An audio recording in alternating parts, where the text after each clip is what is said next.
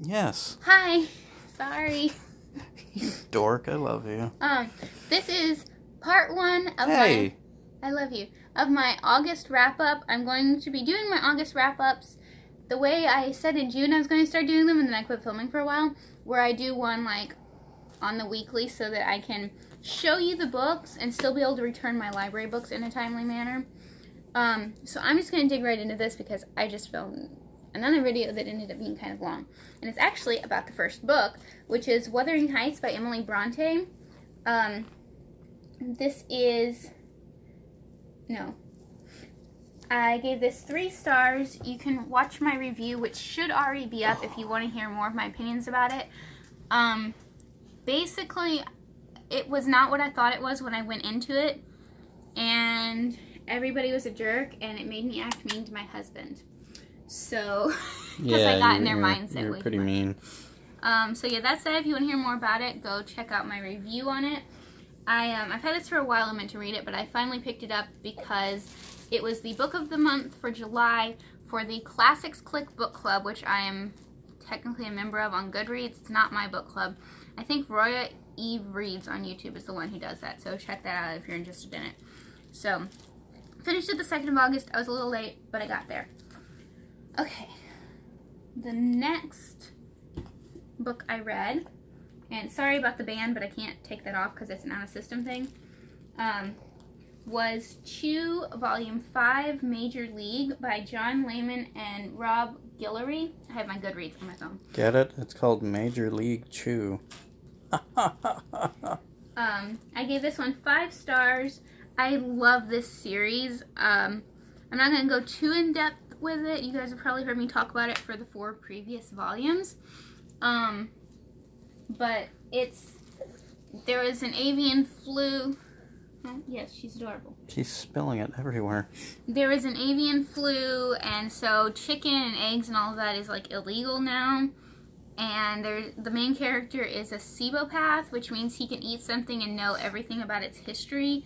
If that sounds remotely interesting or you like food, it's really good. I highly recommend it. I'm not doing it justice. The art looks like this. And yeah, I love this series. Like I said, you guys have heard me talk about it many times. Well, 4 other times at least. The next book I read, now this is a fairly big, like, this is compared to my head. This is a fairly decent sized book. It's only like 350 pages long, and it's got a lot of pictures. She's got a big head too, so. But this is Rejected Princesses, Tales of History's Boldest Heroines, Hellions, and Heretics by Jason Porath. I gave it 4 stars. It's a nonfiction about basically what it says on the tin. It was really good. I liked reading it. I didn't have a problem with the writing style or anything, but something about it just dragged, and it took me forever to get through this thing. Like, forever. It does have pictures for a lot of them that are really cool, and it tells you, like, art notes, and it has, like, trivia and things that tie back into the story, which is really neat, and I like how it's done like a storybook. Because it's done like a storybook, even though it's an adult book, they have a maturity rating, and then they also have, like, different possible triggers before you start each story, which, if you are reading it to kids, I find to be very helpful and interesting. Overall, it was a good book. It was just dragged, and I don't know why. I read Alex some of the entries from it, so what did you think of it, the ones I read? It's definitely one of those modern styles, like edgy or whatever. Take this to deal with the baby. And, child. Oh. You can put her on my lap. It was good for what it was. It was well researched. There were some things that were left out that I wish hadn't been on some of them, but it was good for what it is. Okay, it's still recording, right? Yes. Okay. The next book was, Look, she's gotten bigger. We keep feeding her, and she just keeps getting bigger. I don't know what we're doing wrong. If you haven't met her already, this is my youngest daughter. She's almost 9 months, and her name is River. So the next book I read was El Deafo by CeCe Bell and David Lasky. I gave this 4 stars. It's a graphic novel. I really enjoyed it. It's about this girl who gets meningitis when she's 4, and she loses most of her hearing, so she has to have hearing aids, going to school, and learn to lip read and stuff like that.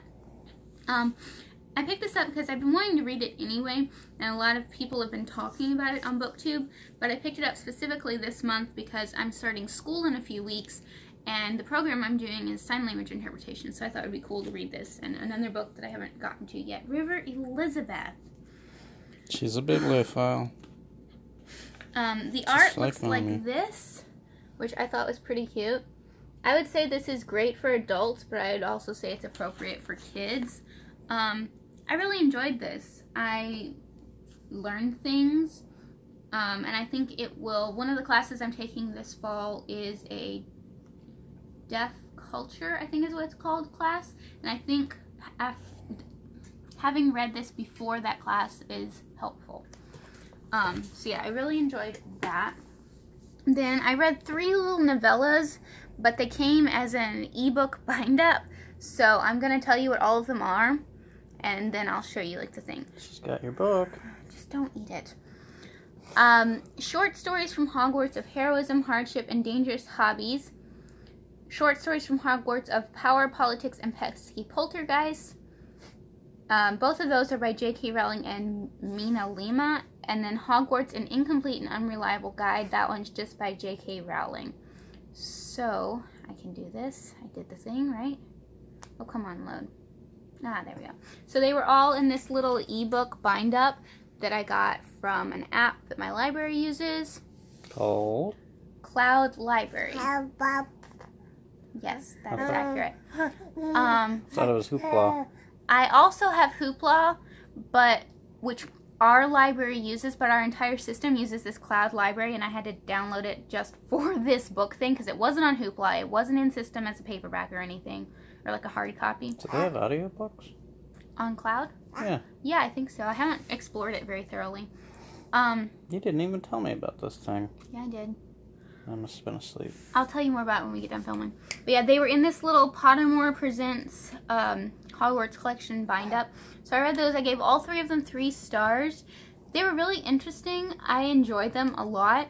The reason they didn't get a higher rating is because, 1, I haven't finished reading the Harry Potter series yet. And 2, the books I have read, I like them, but I'm not as nuts about them as most people are. So if you are Harry Potter nuts, you'd probably give them 4 to 5 stars. I can see them getting 4 stars if you're really, really into Harry Potter. I don't quite see them getting 5 stars, and I don't have a reason for that. That's just how I felt about them. Yes, there's a book on my phone. Gums.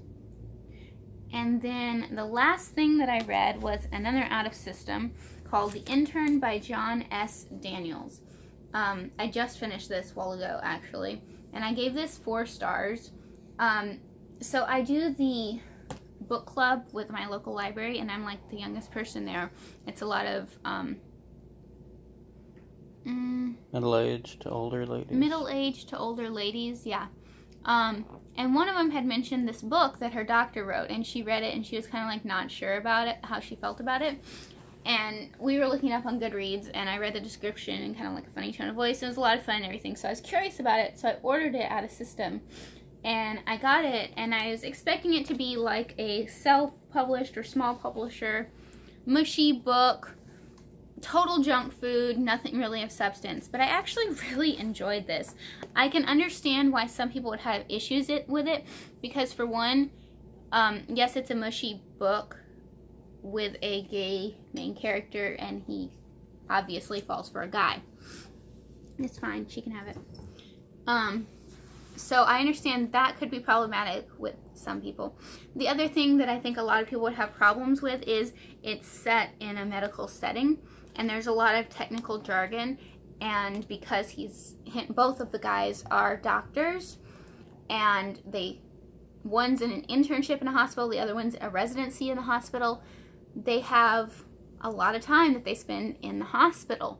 So there's a lot of talk about that. So if that's not interesting to you, I can understand why this wouldn't be interesting. But I really like this. It was not amazingly written, but it was way better written than a lot of mushy books that I read. Like, it was better than like Harlequin or Love Inspired type books.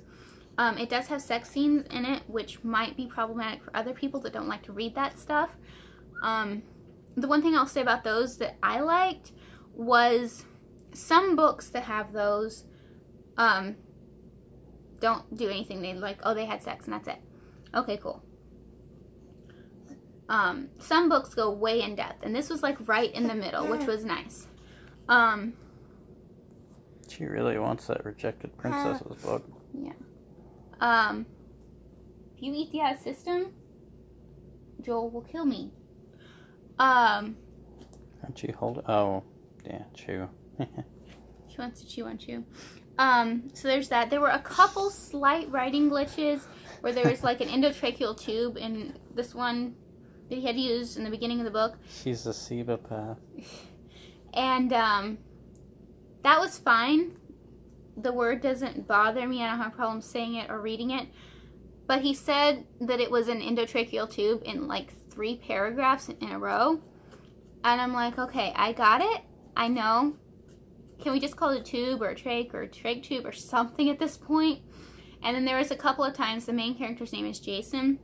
And there was a couple of times where he would say, he would talk about the main character in 3 successive sentences and say Jason, so on, and Jason, and calling him by his first name for each one. And it didn't happen all the time, just sometimes that was kind of annoying. Suffering from a lack of pronouns. Yeah. But overall, it was quite well written. I enjoyed the story. I personally enjoyed the medical jargon. But that's me. I'm a research geek with health issues coming from a medical background. So, yeah, what else was I going to say? Oh, there's also a small, like, it's not even really enough to call it a mystery aspect, but if you read a lot of mystery novels, you'll see some bits coming together that ends in this other thing that was actually really interesting to me, and I enjoyed that as well. And I called it, and I'm like practically yelling at the book, but it was good. I enjoyed it. I'm looking forward to reading the second book, which I also have to order out of system, but hopefully they'll be able to get it. And yeah, if this sounds remotely interesting, I would definitely recommend it because it was quite good. Yeah. Okay, so that's everything. That's everything I've read so far this month. I'm going to put this little crazy frog to bed. If you have any questions, comments, or opinions about any of the books I mentioned, put them in the comments. I would love to talk to you guys about them. If you're curious on the massive TBR I plan to be reading this month, that video should be up already. That's a large portion of it. Don't forget to subscribe, and I will see you guys next time. Bye. Say bye, River. Say bye. She's not paying attention.